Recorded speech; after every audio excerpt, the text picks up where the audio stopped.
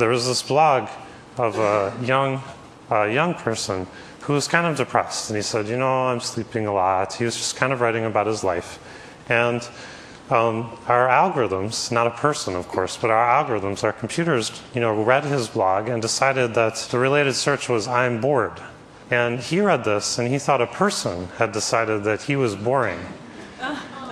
And it was very unfortunate. And he said, what are these, bastards at Google doing?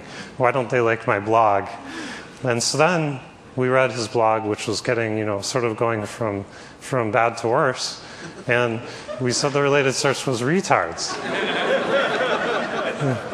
And then, he got even more mad and he wrote, started swearing and so on. And then we produced "You Suck." And finally, it ended with "Kiss My Ass."